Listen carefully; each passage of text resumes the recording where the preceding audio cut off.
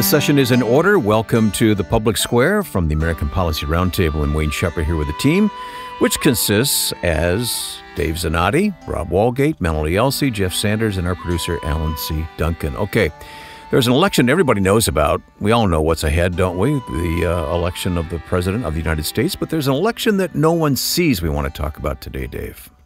Wayne, the spirit and the attitude around here is one of intense activity and a certain sense of excitement, because we recognize that America is now in the process of voting and making decisions. And this is one of the places where every 2 years and every 4 years, the work of the American Policy Roundtable, of iVoters, of the Public Square, of Evergreen Leadership Fund, this is where we all get to watch all the pieces and parts hit the road and start moving.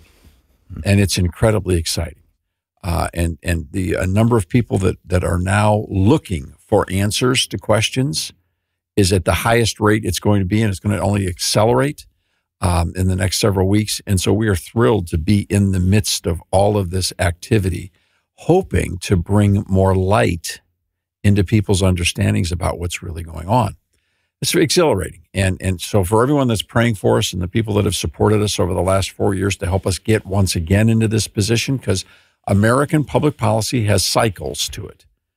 And this is like the high-speed cycle right now. Yeah, the whole team is in high gear, aren't they?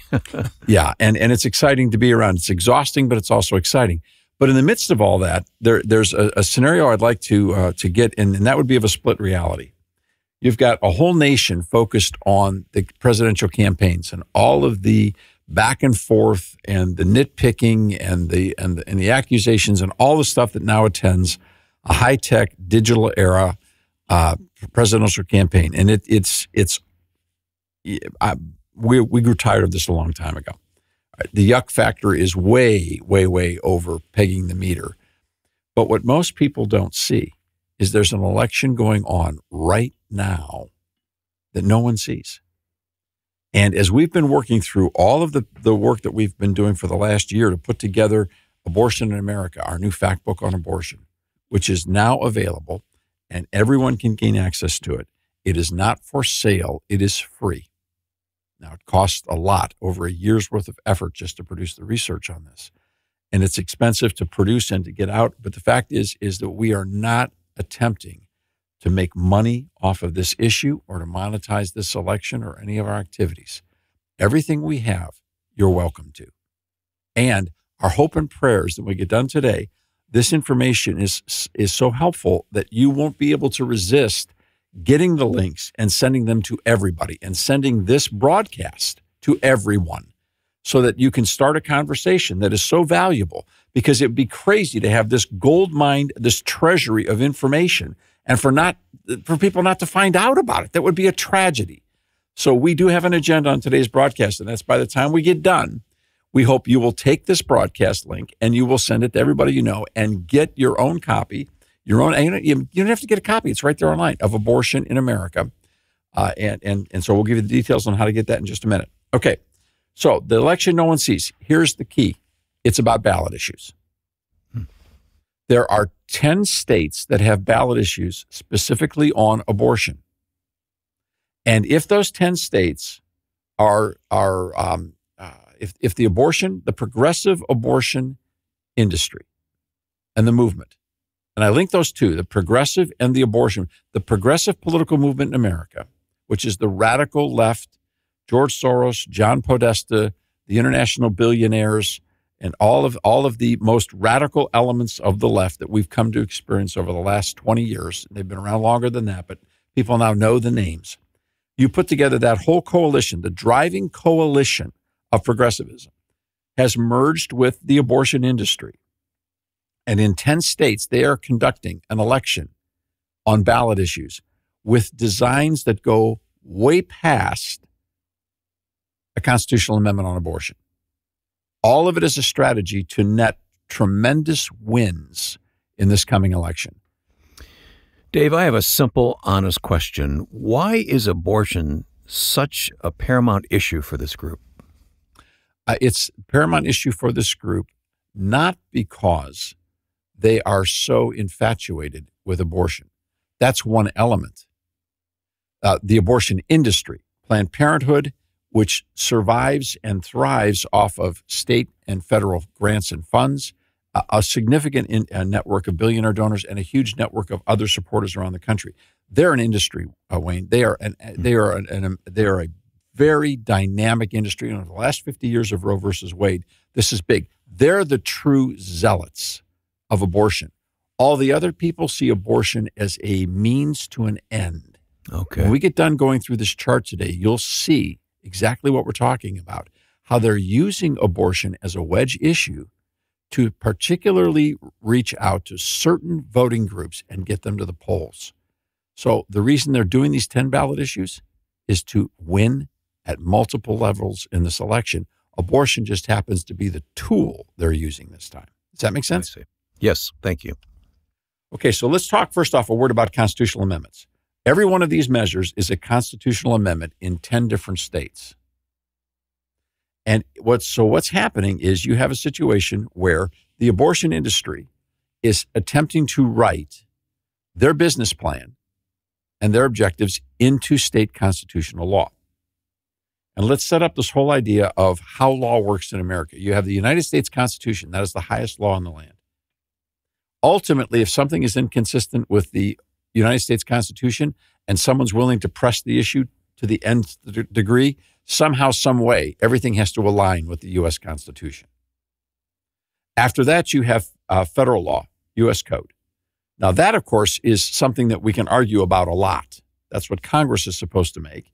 Nobody else. But Keyword being supposed. We can argue about that. When you get to the state level, the state constitution now is the paramount law of the land, but the state constitution must conform to the federal constitution. And then all of the laws in your specific state have to conform to your state constitution and to the U.S. Constitution. That's why the U.S. Constitution is a very small document, because it's mostly about the construction and operation of the federal government. The Bill of Rights gets a little bit more expansive, and then the amendments expand a little bit more. But when you get to your state constitution, those are big documents. The reason those are big documents by comparison is because they have to set up how your state's going to operate. And then you get into a lot of stuff like education policy, which is, there's got to be details. You don't have an education, a clause, section in the United States Constitution because they're not supposed to do public education. One additional thought beyond that, Dave, is that, yes, the state constitutions have to conform to the federal constitution, but they also can't conflict. Right. So, and you're right. It brings in other concepts. I would even say other industries, such as the education industry and all the related products, the healthcare industry and all those related products. So let's talk about that, because here's the challenge. You have state constitutions where you have to set up the rules on how your state's going to conduct itself. And sometimes you have to put constitutional language in there to set the boundaries on how the state is going to work with specific issues and then into certain industries. For example, the state doesn't own every hospital, but the state, it touches at almost every level of healthcare. Right. So this is where lawmakers really do make their money, and where you really do want to send people that know what they're talking about into the legislative process, that are willing to learn it. It's not that it can't be learned. It is honestly intriguing stuff. It's like putting puzzles together. But you have to learn how the pieces fit. And you have to do it in a constitutional construct. Now, when industries come in with specific designs and create amendments where they're putting their business plan, their objectives into your state constitution, you got to watch yourself. And they're adding language to it that says the legislature has no authority over this section. So they're taking away the representation of the people through their state legislative bodies. Three primary examples where this is going on around the country right now is the marijuana industry, the gambling industry, and the abortion industry. These are three industries that are attacking state constitutions. They're not going into statutory law where you make laws in the books through the legislature to say, here's how the marijuana business is going to operate in the state of whatever. They want constitutional provisions. Casino gambling and sports wagering, same way. They want constitutional.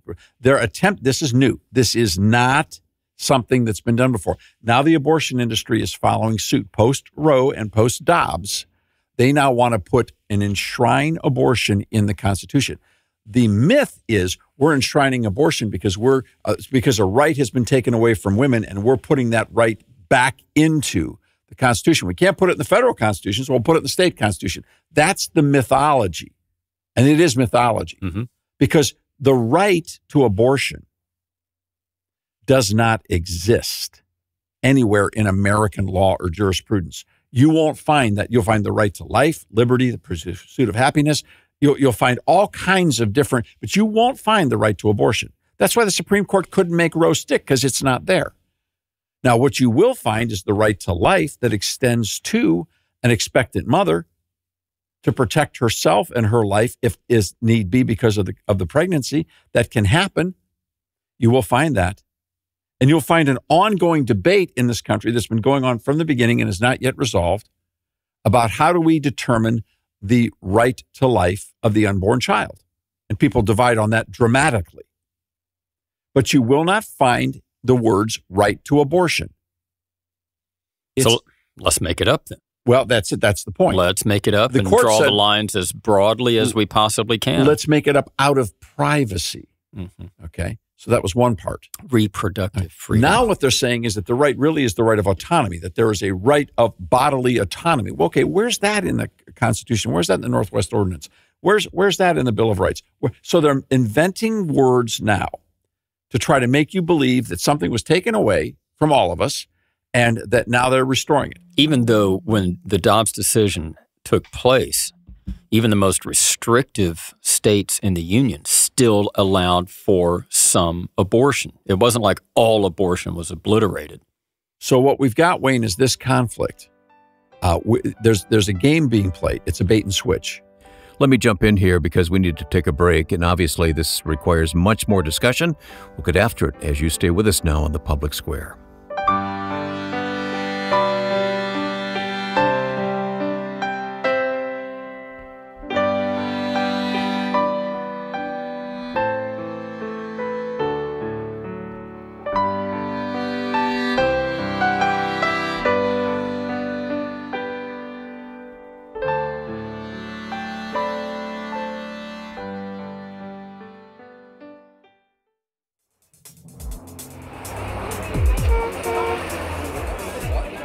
Spreading the light of liberty across the land. Now back to the Public Square.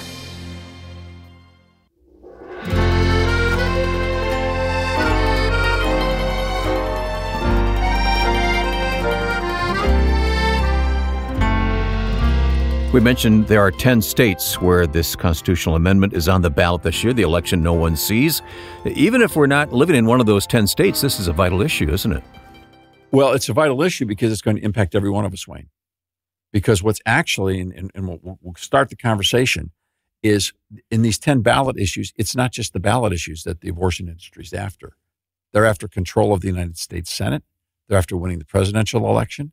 They're after a whole number of different pieces and parts that they intend to use the wedge issue of abortion to drive voter turnout and to win Electoral College votes, to win Senate seats, to win control of the Senate. So this is step one. Yes, step one. And in my travels to different states where I've seen highly contested United States Senate race, it's amazing the commercials that are being aired that talk about the issue of abortion. And I'm left scratching my head, and always in the room I'm with folks, I'm like, it's interesting they talk about that because whoever is elected to the United States Senate is not going to have a vote on any legislation that deals with the federal issue of abortion. But they make it seem that way. Does everybody get that? That's a huge point. That is a huge point. This is all a bait and switch. So let's go back to constitutional amendments for just a second.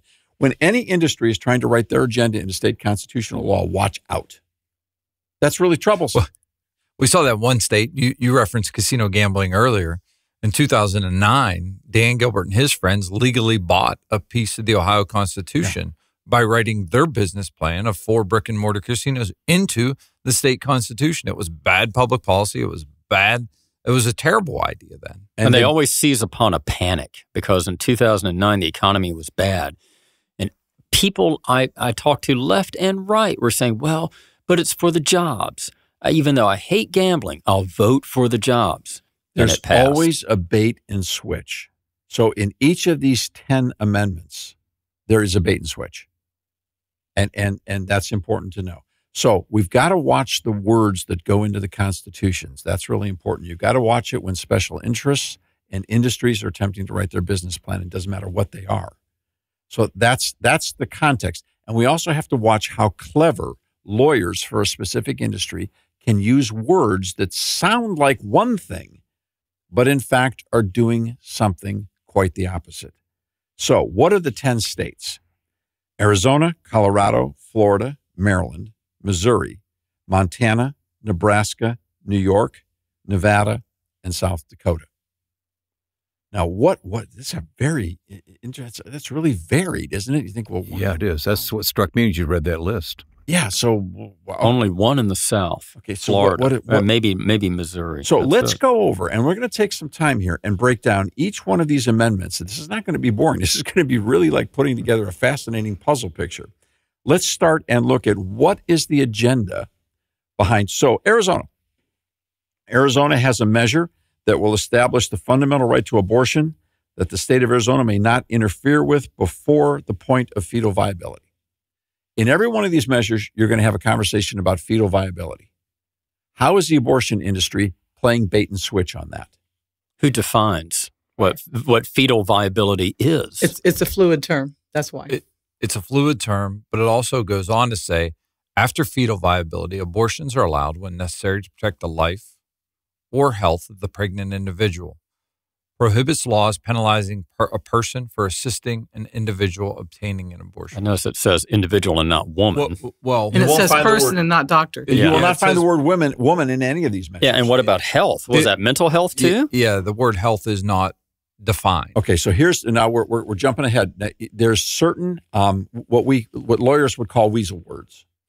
Okay, words that just are not transparent, and they could mean one thing or they could mean another. Mm-hmm. So the first question we brought up is, who decides what is viability? How do you define viability?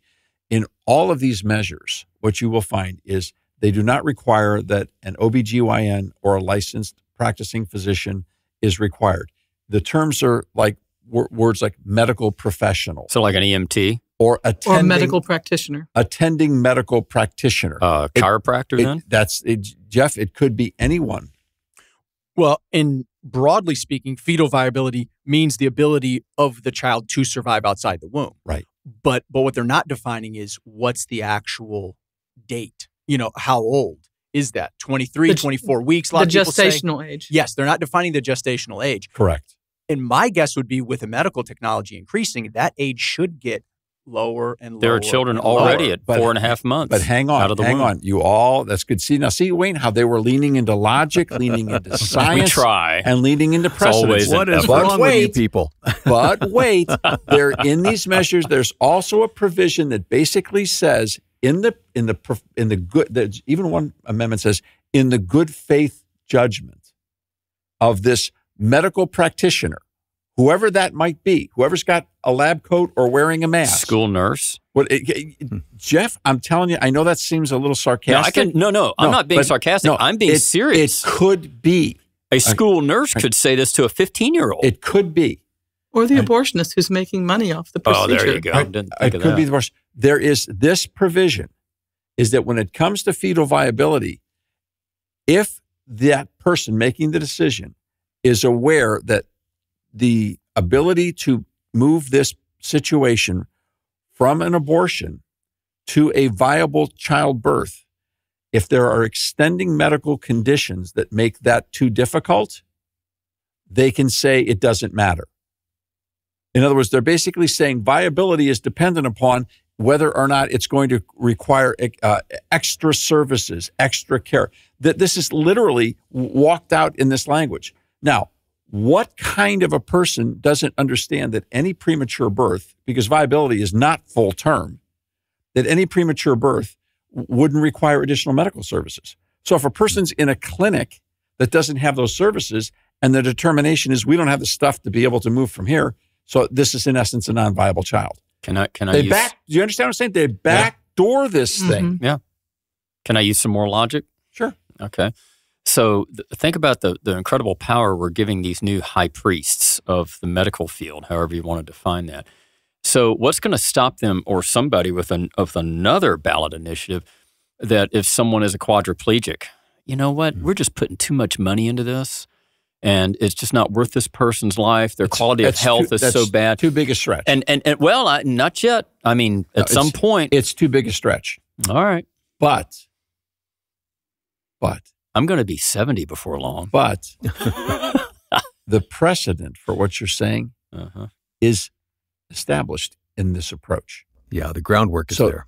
The groundwork is there. The philosophical groundwork for people to start excusing and giving me a death pill when I'm 75. So it's conceivable that a lawyer or an amicus brief somewhere down the road in some decision would point to that and say, if we can say it here, can we not logically extend it to here? So your point is well taken, Jeff. It's too far a leap today. Yeah, today. But the point that you're making is that they're planting seeds for tomorrow is a very important point.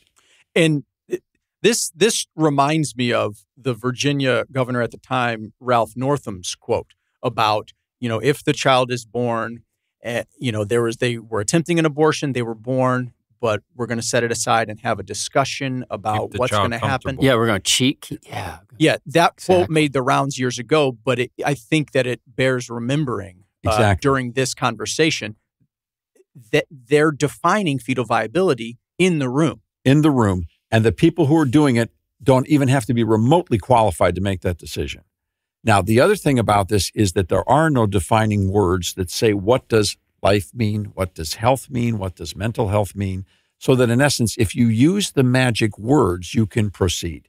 That's all it is. If you use and document the magic words, you can go forward. It's like an insurance situation. Get out of jail free cards. Yes. If you're in an argument with an insurance company and you don't use the magic words, then the person on the other end of the phone isn't going to help you. But if you use the magic words, then the process goes forward. So this is what we're dealing with here. And they're putting magic words that they understand. So they're doing their business plan and their practices to their advantage. And their end goal is always to make abortion the option, to make abortion the choice, to make abortion the decision. So this is how the weasel words, and in every one of these proposals, they are filled with what I'm going to call weasel words. Mm-hmm. Ways out, back doors, trap doors. So it's not just Arizona. No. Let's go to Colorado. Colorado has a right to abortion initiative. Provide a constitutional right to abortion in the state constitution and allow the use of public funds for abortion. Allow? Ruh-roh. So this is the first time in the country that there would be a language that would require or allow for the use of tax dollars, my tax dollars if I live in Colorado, to be used to pay for abortions. And there's going to be no way to court challenge that in a way that strips it. Wayne, look at that one. Wow. Look, here's why 10 states? Because they can get away with it in Colorado because the Colorado's gone so far left. The people go, oh yeah, good. Now we're going to pay for them with state dollars. That's more justice. That's more compassion. What about all the Christians in Colorado? What about all the evangelical organizations in Colorado? Mm-hmm. What about all the people who, they can be atheists who for that matter, and who don't believe that this kind of an approach, or the libertarians who say, wait a minute, not with my tax dollars. Are the Catholics talking about this in Colorado? What about the Catholics in Colorado? I would bet that they are. But if this now becomes a constitutional law, if this is in the Constitution, and you say, I'm not paying for that with my tax dollars, I can't stop you from doing it. But wait a second. What are they going to do? No recourse. You can't not pay your state taxes. Maybe take it to the Supreme Court, but then they could say, well, no, that's a a state constitutional amendment. Yeah, we're not going to touch that. Well, exactly. Thank you, Jeff. That's really smart. Why would the U.S. Supreme Court say we're going to rule on a state tax question and say the state, by constitutional amendment, the approval of it, we're going to overturn an election and say you can't tax people for that? How are you going to get away with that? We're also talking about one of the two states that before the Dobbs decision had one of the only late-term abortion doctors practicing in the United States. So look at where we're going here. This is this is not a seed. This is a hammer. They're taking another big piece because if they can make people pay in one state and silence the opposition, how many more states can they do it in? Well, at the top of our discussion today, we mentioned a new research report available, very comprehensive report, Abortion in America, put together by the American Policy Roundtable. If you would like access to that, you can read the report, as Dave said earlier, free of charge. Go to life.aproundtable.org. Once again, life.aproundtable.org. aproundtable.org. And we'll give that again here on the Public Square.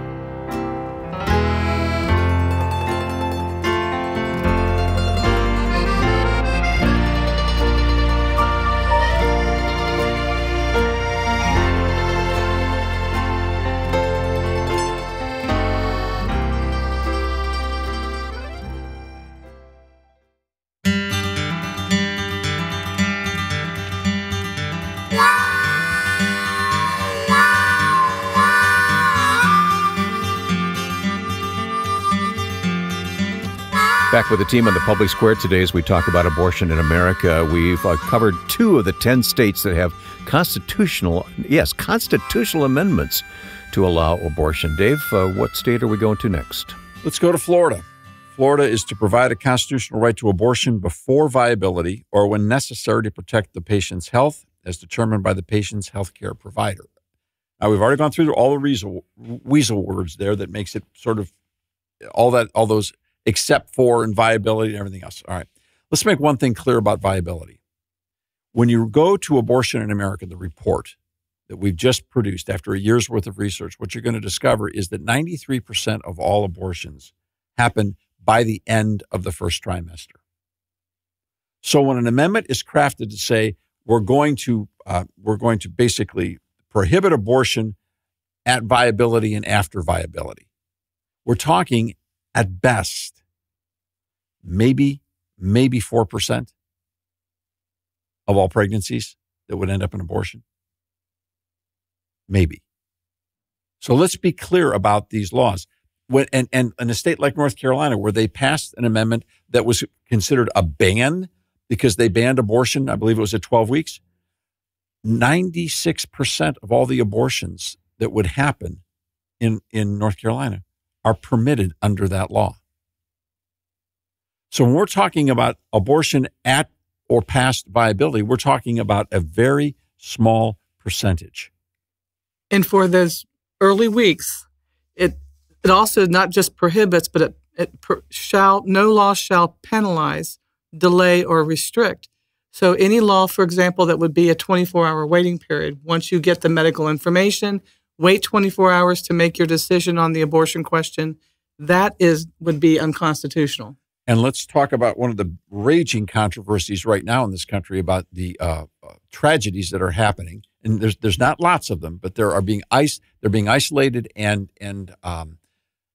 promoted and broadcast regarding the abortion pills. Right. If a state looks at the medical science behind abortion pills and says, wait, this has been expanded way too fast.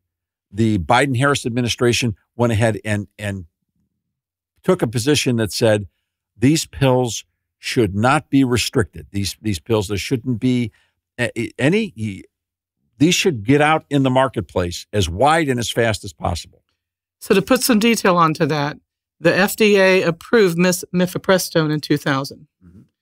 It wasn't until 2016, 2021 that FDA started relaxing those regulations, because they first came out and put restrictions on use and distribution, for example, requiring doctors to prescribe or supervise prescription, requiring patients to have 3 in-person visits after they took the pill.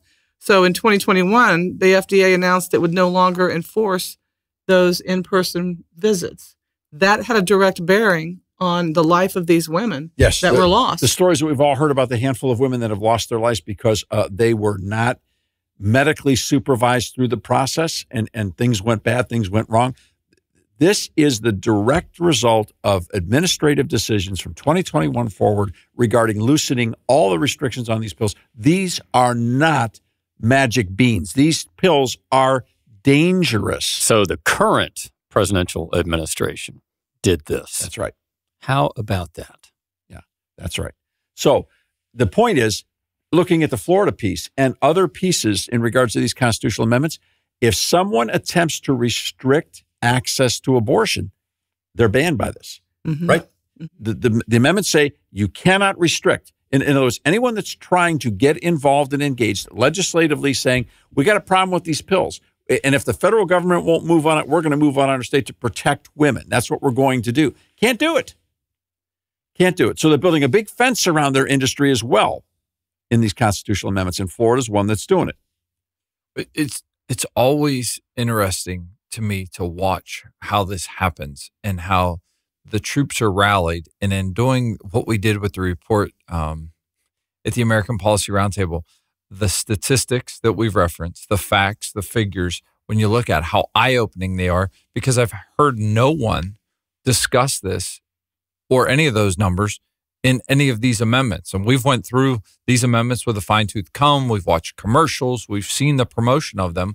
But it seems like truth just is pushed to the wayside, and everyone relies on emotion. Because it's all being driven by the agenda of the progressive movement in the abortion industry. Now, Florida is really a profit center issue here.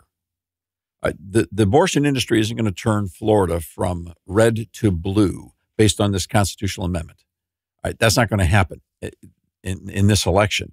But what they do want to do is to see Florida become the abortion destination for the southeastern United States. So that's big money for Planned Parenthood. And that's why they're doing it. That's why they want Florida. And people will be watching in Florida as well because they need a 60% supermajority to amend their constitution. So the fact that the abortion industry is that confident and willing to spend tens of millions of dollars to promote this and get after it shows just they're not going to stop. Maryland, next state. Maryland is a liberal enough state that whatever the abortion industry wants, they should be able to get. So they're going for a constitutional amendment. Obviously, they don't need the Electoral College votes. Obviously, this isn't a Senate race that's involved. So what are they trying to do? Establish a right to reproductive freedom. Oh, there it is. Put that on the chart of key magic words that they want to put into constitutional precedent. It's no longer even the right to abortion. It's the right to reproductive freedom. And by the way, reproductive freedom is not defined.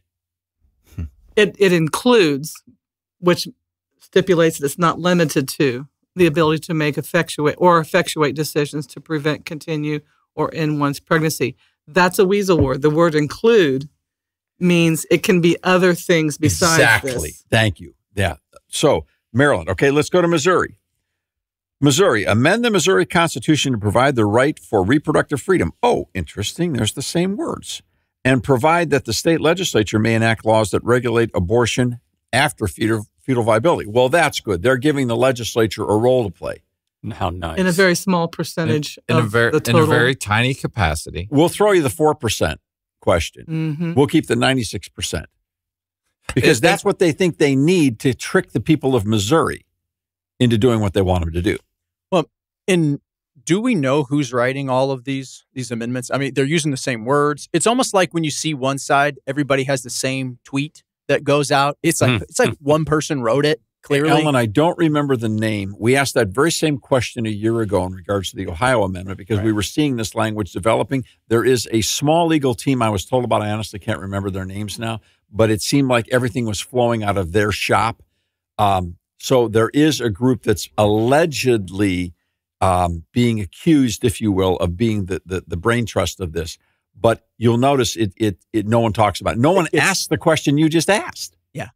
It's just when you start seeing it starts to feel like a plot at some point. You know? Yeah. Well, it's nationwide, but there's nobody in the news saying, "Hey, look at this nationwide movement for the." It's like a web going out. You didn't notice everybody was using the same words? Interesting. So who's the source? Montana. This one gets really interesting. Amend the Montana Constitution, provide a state constitutional right to make and carry out decisions about one's own pregnancy, including the right to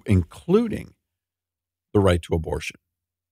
It's like they make an effort to soft pedal it. Yes. You have the right to continue your pregnancy. Did you know that? That's cool. So what we've got is a situation in Montana where they're soft pedaling because it's a much more conservative state, but wait, there's more. Montana holds an election for one of the most important Senate races in the nation. John Tester versus Sheehy is the guy's last name. And so this particular measure is designed to be just as tolerable as possible to the general public so that the public that they want to get out the most, which would be the pro-abortion community, and in large cases, they're going for a female vote that they can incite with this measure to change voter turnout. And the goal will be not just to pass this measure, that's the secondary goal, is to drive turnout so that John Tester's reelected and the Democrats win that Senate seat and maintain control of the Senate. That's the real agenda in Montana. All right, well, we need to take a break right here. I mentioned it earlier, I'll mention it again, and I'll add this, that you should share this link with others as you jot it down. life.aproundtable.org to get access to this new report on abortion, a very comprehensive research report put together by this team that gives you a lot of the facts we're talking about today and much more. And there's more coming as well. So log on to that, life.aproundtable.org.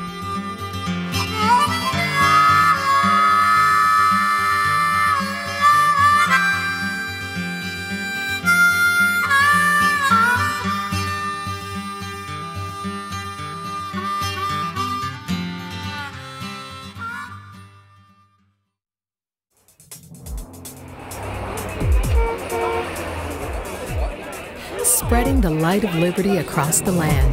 Now back to the public square.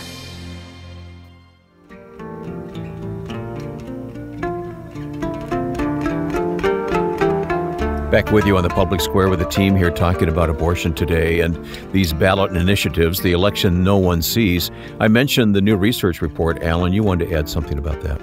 Well, I think it's important to say we're adding our own commentary to these ballot measures, and we're discussing the Life book a lot, or the Abortion in America booklet with research.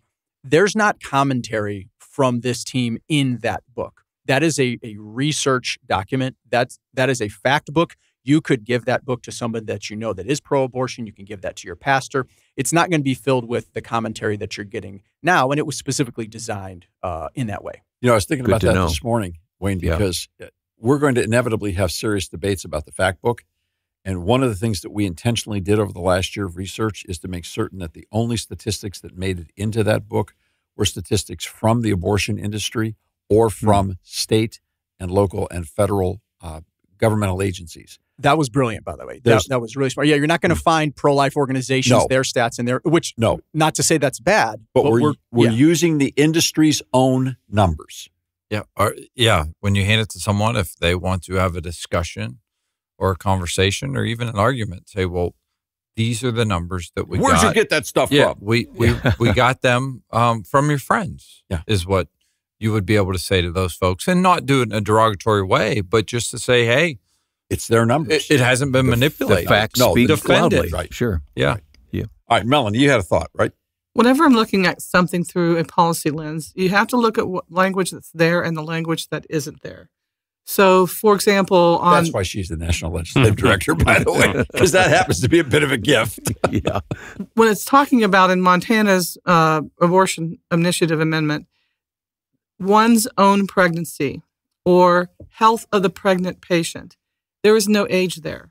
So that means minors can get abortion services without parental consent, because that would be a restriction if you required parental consent. Is parental notification in any of these 10 constitutional ballot issues? Absolutely not. None. None that I can recall reading. We've scanned them all. There might be one that gives an exemption for parental notification, but I'm not sure. Or maybe that one's already passed before. If that's true, that would be extremely. No, but this is the point about restrictions. And Melanie correctly says they don't exempt parental notification or parental permission or consent. No, those are not exempted in these circumstances. So if you're 14, you can't get a tattoo, but boy, you can get an abortion. And this gives a lot of free rein to child predators, that somebody could impregnate a child and then get them a secret abortion. Nobody has to be notified. Never thought of that. Yeah, just it's a lot of bad things could happen based on this language. So let's go to Nebraska. Nebraska is an interesting case, Wayne, because you've got competing amendments in Nebraska. Now, Nebraska is a pretty conservative state and a pretty pro-life state. So the abortion industry has an amendment to provide that all persons shall have a fundamental right to abortion until fetal viability. So they're coming up with the traditional language. Now, there is a pro-life amendment that takes a different approach. Then that language says on the ballot, shall the Nebraska Constitution be amended to include a new section which provides except when a woman seeks an abortion necessitated by a medical emergency or when the pregnancy results from sexual assault or incest, unborn children shall be protected from abortion in the second and third trimesters. So Nebraska has 2. Those are on the ballot at the same time?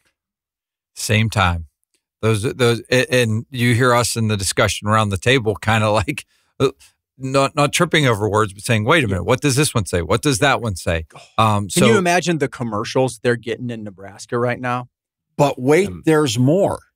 Why? Why Nebraska? We talked about bloody Kansas last week in our broadcast, and about when the line was drawn by Congress in regards to slavery, then the line was removed. Everything went out to Kansas and Missouri and Nebraska because that's where the whole question was in regards to the Missouri Compromise. And that's where people were traveling and the country was expanding there. So why Nebraska? Now, the middle of the country. Yeah, but Nebraska's more pro-life than not pro-life. But there's a bigger agenda, and here's the agenda: the presidential election. Yeah, they have that weird delegation. The Electoral College. The Electoral College. The Electoral College in Nebraska is divided so that you have to win the state, and if you win the state, you win. You win all 3. The 3, but then not the 2 congressional districts, which are created separately. So Nebraska has 5 Electoral College votes. You win 3 of those if you win statewide, but 2 are assigned based upon how well your campaign performed in those districts. And so you get the extra 2 if you win in those specific districts. But here's the catch. The catch is that District 2, which is one of those assigned districts, is Warren Buffett's hometown. Warren Buffett happens to be not just the controlling interest of Dairy Queen. He happens to be one of the biggest, absolute biggest billionaire funders into the abortion industry in the history of America. Wow. What this is about is flipping that 1 Electoral College vote toward the pro-abortion candidacy for the White House. That's what this is about. So in other words, if it comes down to the presidential race being so close yes, that it's 269 to 269, they're going to pull the winning Electoral College vote out of a red state in a blue congressional district where they have a split Electoral College strategy. And if the turnout in District 2, Warren Buffett's hometown, is more pro-abort because there's a constitutional amendment on, that's how they'll make sure that they win that Electoral College vote. That's what this is about. Wow. I'm trying to catch my breath there, and I'm trying to follow all the detail of this. This is why this program exists, isn't it, Dave? The election nobody sees. You got to get in the other guy's shoes, in the other guy's camp, and figure out what they're doing. Well, in Nebraska, with the 5 Electoral College votes that are available throughout the state, has talked about going to a winner-take-all process like every other state except one. Maine does. Mm-hmm. Right. So they've talked about that and discussed it, but there's still that blue dot that's around Omaha that everyone's going to be watching on election night. Well, it also is concerning, again, based on the Life book, that even the, quote, pro-life measure that's on the law, or that's on the ballot, isn't even that pro-life. Well, hang on a second, though, because the language for the Nebraska pro-life, that's what you're talking about, yes, right? Yeah. Yes. So it will prohibit abortions after the first trimester. It doesn't restrict the legislature from doing anything in the first trimester. Okay. It only prohibits constitutionally from the second trimester on. So it's a step. So in essence, you could have a pro-life state legislature that also places like parental consent, other things in statutory law that would not be in conflict with this amendment. I see. Okay, so it's better than it appears at first glance. Yes. All right, let me break in here for our final break. If you must leave us at this time, if your station cuts away, please, we are online with the rest of this program at thepublicsquare.com.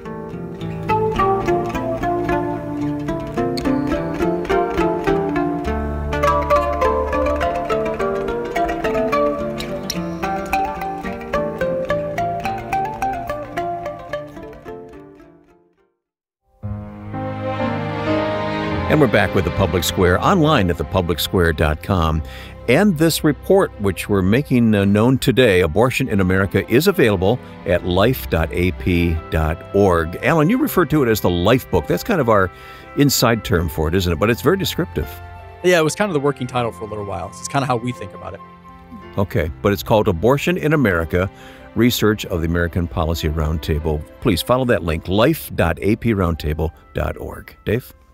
All right, so we got 3 states to go through. South Dakota, we're going to relatively dismiss, though it does bring back in a trimester framework for regulating abortion in the South Dakota Constitution. That's kind of interesting, but it's a little down the chart right now. But again, another one of those language tricks.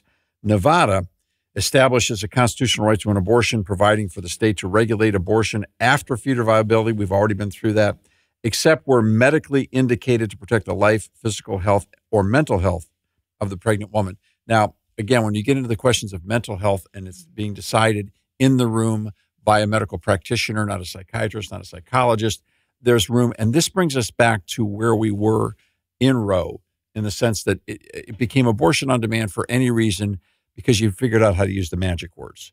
So this is more of the same. Nevada, however, is a highly contested presidential election state as well.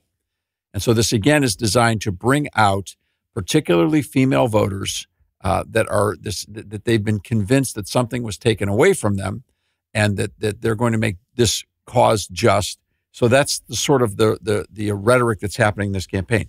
We want to close with New York because New York is the penultimate.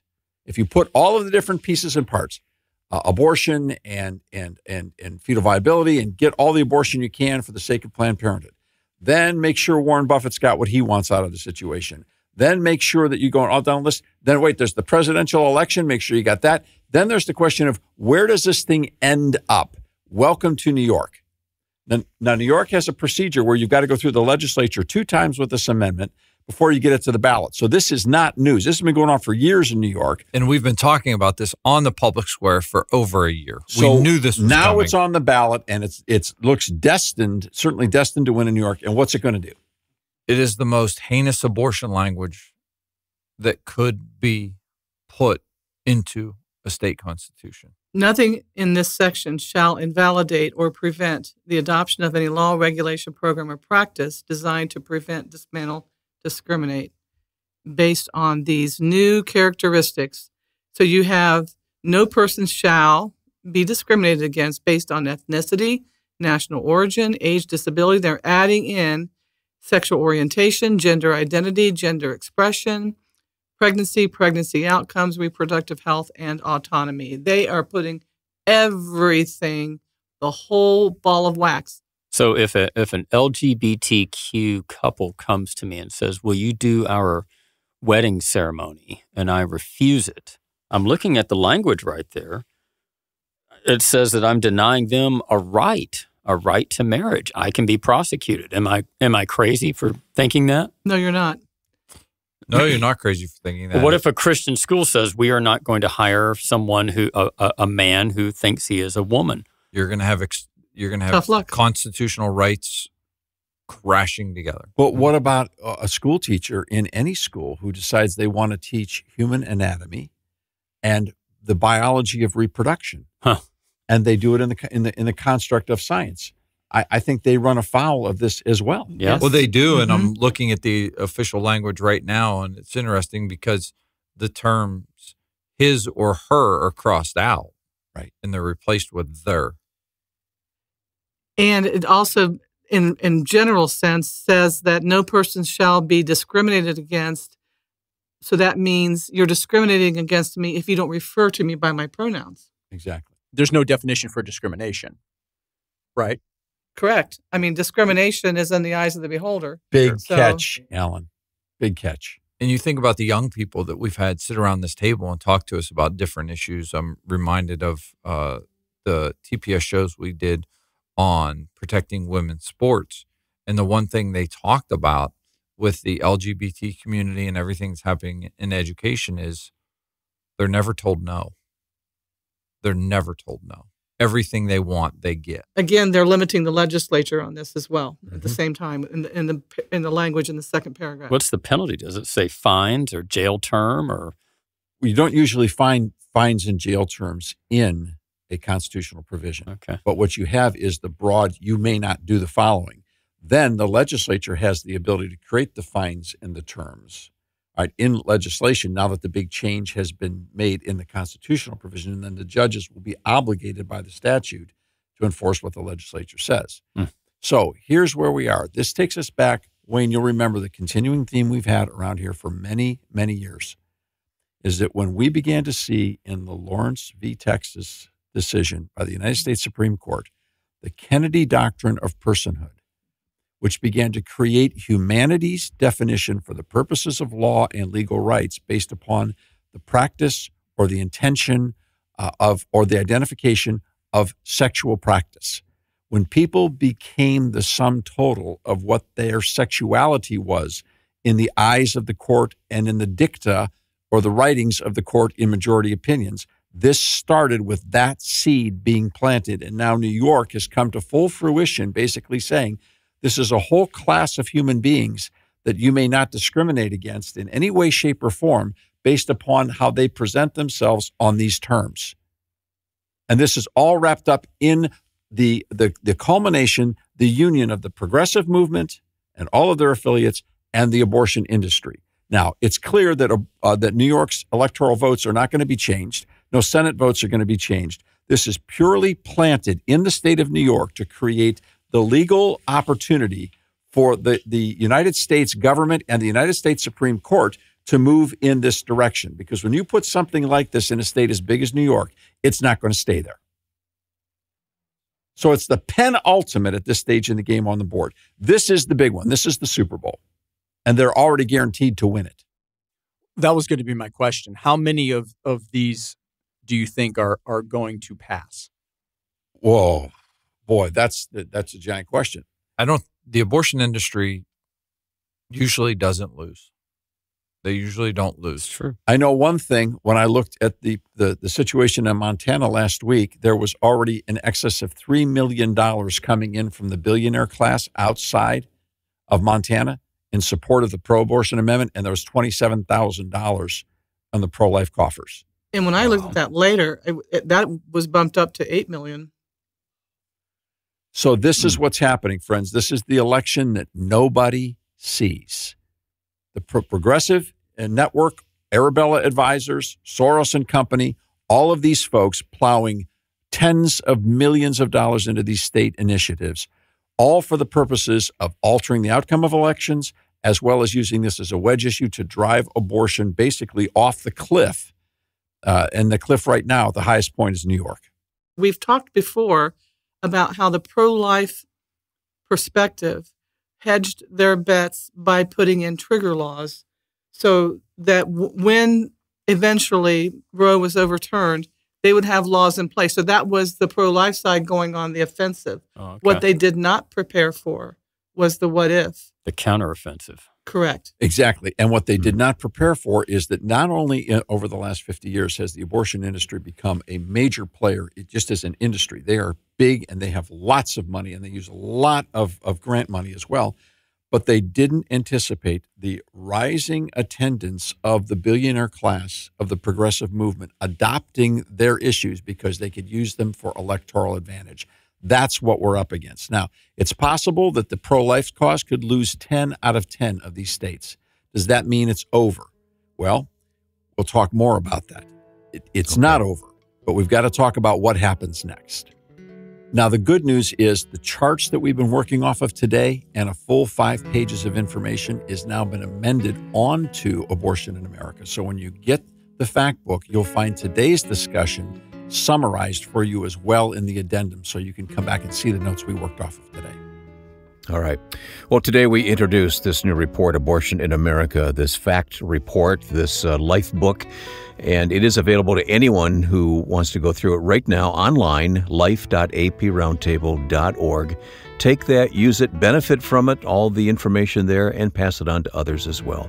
And this program can be heard at thepublicsquare.com. Thanks for listening.